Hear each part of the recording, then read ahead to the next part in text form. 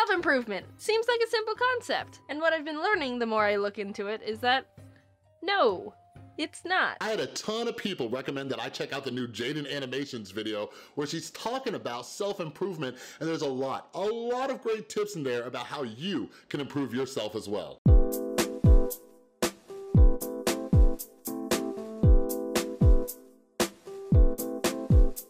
What is up, everybody? This is Chris from The Rewired Soul, where we talk about the problem, but focus on the solution. And if you're new to my channel is all about mental health, and what I like to do is pull different things going on in the YouTube community to try to teach you how to improve your mental and emotional well-being. So if you're into that kind of stuff, make sure you subscribe and ring that notification bell, all right? But anyways, before I jump into this video about Jaiden Animations, I'm gonna kind of break it down and use some different clips and kind of analyze and unpack some things to give you guys some advice. But before I do that, real quick, so there's some things just going on in my life, and those of you who don't know me yet, I used to have a lot of anger issues, and that old Chris is still in there, and it's something that I'm actively working on, and you know, it's crazy the change I've had. But anyways, because this is something I'm dealing with like recently in my life, I'm going to write a short ebook about anger management. I just put a poll up over on the community page. A lot of you said, yes, I need this. So do me a favor, down in the comments below, just let me know like what are different aspects of anger that you need to work on? Like, is it with family, with friends, with work, with whatever it is, with your relationship? Like, what is this thing that you need to work on? Just to kind of give me ideas of topics that I need to write about in this little ebook. All right, so yeah, like I said, Jaiden Animations just made a new video, and a lot of it's about self-improvement. And there's a few different things that we can unpack from this, but there's some very useful tips that she gives, and I also want to give you some tips, like some things that helped me out in my life and some things I recommend to other people. Self-improvement is extremely important to me. Out of all the personal values I stand by, it's the one I actively think about the most. Multiple times a day, I'll end up having some sort of checkup with myself to analyze if I'm doing enough to satisfy my self-growth quota. So right there, she's talking about constantly trying to improve oneself, and later on we're gonna talk about like good ways and bad ways of doing that. But yes, this should be your number one goal, okay? Every single day I wake up with one goal in mind. Every day I just wanna be a little bit better than I was yesterday, just a little bit better. Not much, just a little. Look how small, look at that, look at it right there. Just a little bit better than what I was yesterday, okay? And that could take on any meaning that, you know, that works for you, right? Like, do I wanna be a better YouTuber today, a better boyfriend, a better father, a better writer? Like, what am I doing, right? So if I do that, I have some kind of intention for the day to improve on one aspect of my life. Now, the best thing that I can do for myself, and what I suggest you do, is at the end of the day, right? At the end of the day, ask yourself one simple question at the end of the day, okay? Did I move closer to becoming the person I wanna be, or did I move further away? So going back to like the anger management thing I was talking about with this book, like if you blew up on somebody today, did that move you closer to your ideal self or further away? Ask yourself about that, evaluate it, and see what you can work on the next day. Just a bad case of imposter syndrome, pretty much. I'd explain what that is, but I don't think I'm qualified enough to do that. There are much better YouTubers than me who are much more deserving of my position, and I don't think I'm worthy of people paying attention to what I say because my content isn't good enough, and Oh boy, I was thinking about doing the entire video on imposter syndrome. I've had so many of you ask me about imposter syndrome, but let's talk about it real quick. So Jaiden Animations, right? I just checked her channel out. I just now subscribed too, because she's been doing some cool topics lately. She's at almost 5 million subscribers, almost 5 million subscribers, right? But this imposter syndrome is this negative self-talk that we get that, you know, we're undeserving of this, we're not the right person. And this is something that I struggle with all the time. My YouTube channel is taking off. It's nowhere near where Jaiden Animations is, but my YouTube channel is taking off, and the community we have is amazing. Like the Discord server and the Facebook group. And there's so many comments that I get, and people are just like, Chris, you know, thank you so much, or Chris, you motivated me to go to therapy, or Chris, you did that, or whatever. And I'm like, no, like, I'm nothing. Like, I'm, you know, 6 years ago, like, I was a drug addict who nobody should take any advice from, right? And there's a part of me that still sits in there and thinks that. Now, there's things that I've worked on throughout my life, like I know a lot of that stems from like childhood, some emotionally abusive relationships that I was in. I know where the source of that is. So imposter syndrome is something that a lot of us struggle with. And the best advice I can give you is doing what I always try to teach you to do, is separate the truth from the false, okay? Separate what your brain is telling you is real and some of the lies that your brain tells you, okay? something that a lot of us struggle with is not remembering on a regular basis that not every thought that comes in our head is a true thought. We don't have to believe everything that comes in our head, right? Like, you know, I'm not that great, I'm not this. So the way I analyze, is it true or false? Like, I look at the evidence. Am I providing, like, is the information I'm providing to people, just in the context of YouTube, is the information I'm providing to people of value to them in some way, shape, or form, right? Did they do something that's bettering their life? Like, if that actually worked, then I need to look at that and just really like let that soak in and say, okay, Chris, you're not, you know, a piece of crap. Chris, you aren't terrible at what you're doing, right? You know, the other thing I get a lot, and I have a really good idea, funny idea for a video about this, but a lot of people ask me my credentials all the time. And I reply a lot, right? Like, there was something I posted on my Instagram the other day. By the way, follow me on Instagram. But someone said like something along the lines, I'll put it right here, but they said like, oh, this guy thinks just because he has some credentials that we need to listen to him about mental health. And I'm like, joke's on you. Like, I don't have a degree or something like that, right? You'll see it right here. But anyways, like that's true. That's true. Like, there's people like Katie Morton out there on YouTube who is a licensed therapist. I'm not, you know, I'm currently in school. A lot of what I've learned is through just my own research, my own lived experience. I read a lot of books about this stuff. Like, that's what it is. But that is something that I get self-conscious about.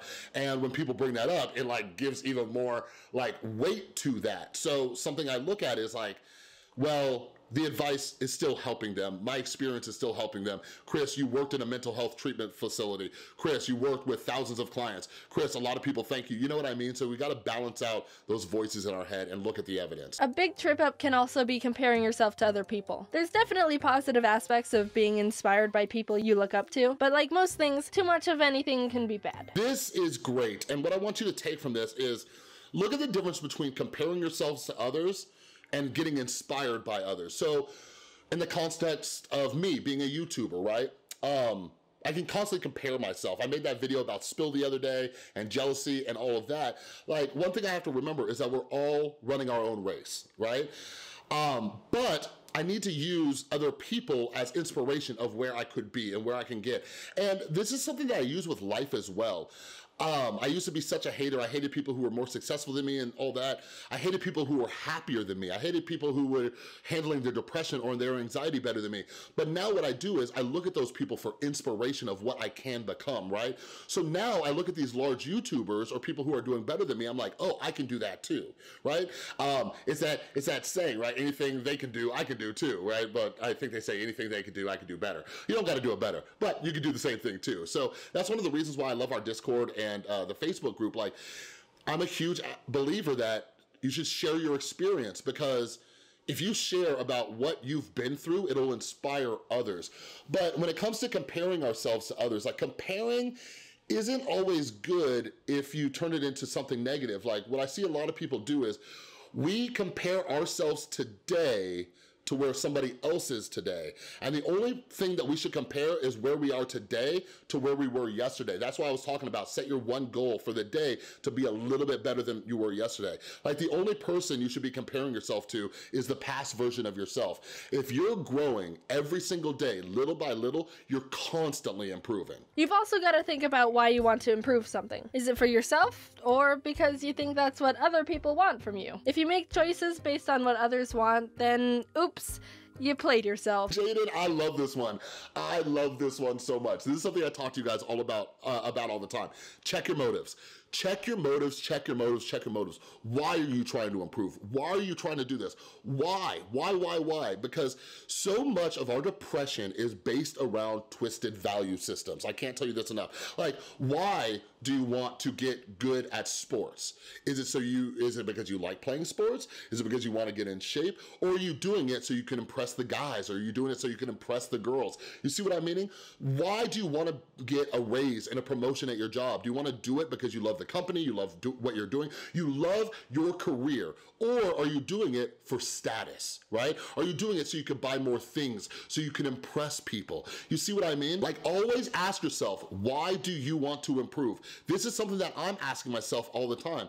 Like, It's YouTube. I get a ton of crappy comments like, oh my God, you're just doing this to get views. You're just doing this to get subscribers. And first off, you're damn right. Who on YouTube doesn't want views and subscribers? But what are my motives behind it? The only reason I wanna someday get to a place where I have millions and millions of subscribers, because my motive behind it is because I want to help as many people as possible, all right? So when I check in, it's like, am I doing it for the money? Am I doing it for, so people know who I am? Like, why am I doing it? And when I check in with myself, I'm constantly just reminded that I just wanna help people, right? And if I start to steer off that track, I got Tristan sitting right over there on that couch, and she reminds me, and I get right back on the right track. Until one year in high school, I suddenly had an identity crisis and a whole mental breakdown, being like, I don't know who I am anymore. All my personality traits are based on things I've modified for other people. My favorite color isn't even blue! We ended up painting my bedroom walls from blue to white because of that meltdown. This is interesting, and something that Jaiden brought up. Now, this is something a lot of people struggle with, but I know I have a lot of viewers out there who struggle with borderline personality disorder. So one of the symptoms of BPD, by the way, I'm not diagnosing you with BPD if you can relate to Jaiden, just want to make that clear. But one of the symptoms is lacking a sense of self. And something I talked about in my story of, experiencing some of those symptoms was I never knew who I was, and I was always trying to fit in. And we call it a social chameleon, right? So Jaiden talks about how, like, she told her friend, like, oh, my favorite color is blue too, just so she could be accepted. And you might be somebody, or you might know somebody who does this. Like, do you know anybody, or are you this person where whenever they date somebody, they like kind of turn into that person? Like, they start liking the same music, they start liking the same TV shows, and all these things, and you're like looking at them like, wait, you don't really like those things, right? But what happens is, and this is something I did for a very long time too, I lost my sense of self. And when I got sober 6 years ago, it was a scary thing. Like, who am I? If I'm not like you, or if I'm not with this person, or if I'm not doing this hobby, if I'm not doing this thing, who am I? Because we tie our identity so closely in with these things that we like, or whatever it is, right? And this is why we need to do our own self-discovery. I had some people asking me, I think in Discord the other day, and saying, Chris, how do you discover who you are? Just try stuff, do stuff. Go out and do stuff. Go get a coloring book.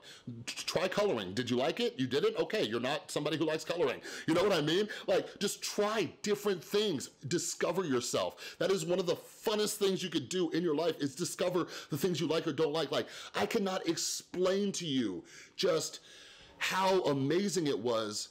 It was scary at first not knowing who I was and what I liked, but learning that about myself at 27 years old, like 6 years ago when I was 27 years old, like, it was just such a great experience. I loved learning who I was and what I actually liked or didn't like. And you know what, the last thing on that little rant, like, for those of you going through a breakup right now, I know breakups suck, grieve, go through your emotions, do what you gotta do, baby.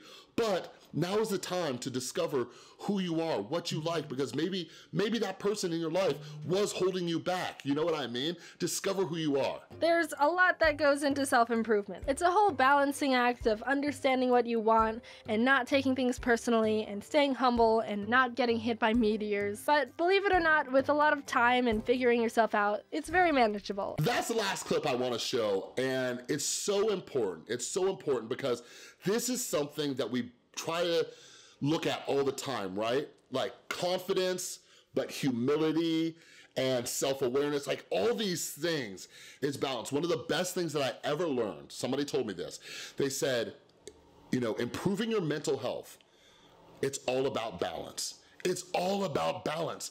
So many things seem contradictory, so we're constantly trying to find balance. It sounds like a lot of work, but when you're constantly like kind of self-reflecting, like I told you at the end of each day, did you move closer to being the person you want to be or further away?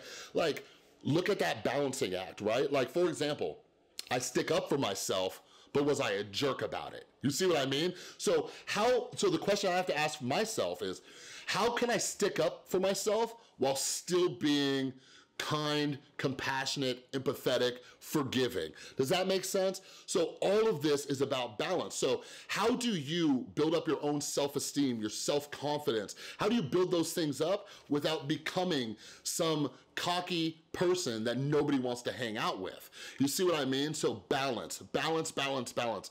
Ask yourself, where is the balance in this, right? If you look at this thing like on a scale, right? +10 to -10. Are you further this way or are you further that way? We call this in the mental health community and in the mindfulness meditation community, we call this equanimity, okay? It's finding a balance with your own emotions, all right? So constantly look for this balance. Anyways, I'm very glad that so many of you recommended this video to me. Jaiden Animations did one on anxiety I just saw a couple months ago. So like I said, I just subscribed to her. But all of you out there, like if there are YouTubers out there talking mental health or you want me to kind of analyze it and give you some tips based on what they said, like if you think something that they said can work for you but you just need a little bit more information, like hit me up, DM me or tweet at me or leave comments, email me, do whatever you gotta do because I love just branching out and finding more stuff in the YouTube community that you're already watching to teach you how to improve your mental health, all right? Anyways, that's all I got for you with this video. If you like this video, please give it a thumbs up. If you're new, make sure you subscribe and ring that notification bell because I make a ton of videos. And a huge thank you to everybody supporting the channel over on Patreon. You are all amazing. If you would like to sign up, click or tap right there. There's some new Patreon exclusive videos up there. And again, please leave comments down below and let me know what you would like to have worked on in an anger management ebook, all right? Thanks again for watching. I'll see you next.